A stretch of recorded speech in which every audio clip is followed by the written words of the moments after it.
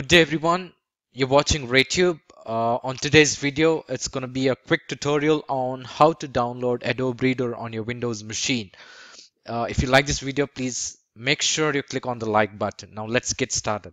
Now in order to download Adobe Reader on your computer, you will have to make sure uh, that you have the internet connection on your computer.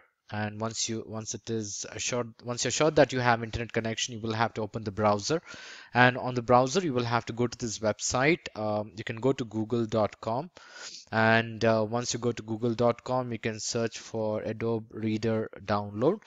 I will also mention the download link in the search in the video description.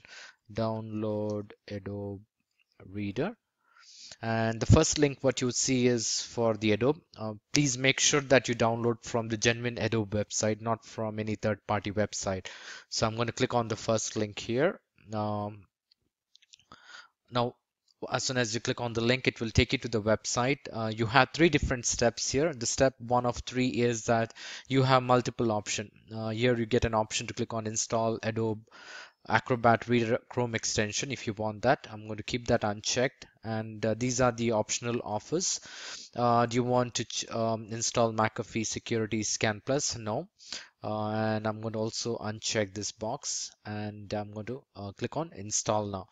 So right now it is downloading. The step 2 of 3 is that it is downloading Adobe Reader on your Windows machine as we are speaking. Now, as it is going to take some time, let me give you an insight about what Adobe Reader does. Now, Adobe Reader is nothing but it allows you to preview a PDF document. Now, PDF documents are nothing but portable document format, which are widely used across the globe to share the files. Now, the PDF document are easy to share over the internet and easy to carry. That's the reason they are called PDF document, portable document format. Now, the Adobe Reader allows you to edit the document, but it will not allow you to edit the document. I'm sorry, I take back my words. It only allows you to preview a PDF document. In case if you want to edit the document, the best if you have Office 2013 or 2016 installed, you can go ahead and edit your PDF document using your Word. I have the video on this channel. You can browse to my channel and find that video. I'm also going to mention that link in the at the top of the screen.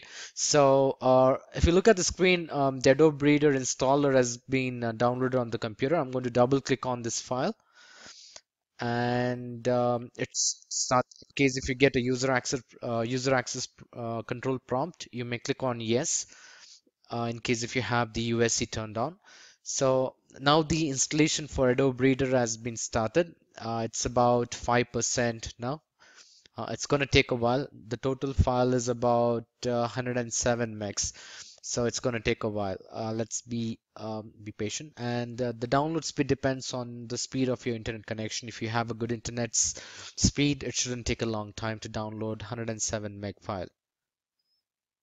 Now looks like the Adobe Acrobat Reader installation has been completed. In case if you don't get an error message, this is the window you will see on the screen. Now, if you want to launch the Adobe Reader, you can keep this box checked. I don't want to launch. Let me keep this box checked, and I'm going to click on Finish.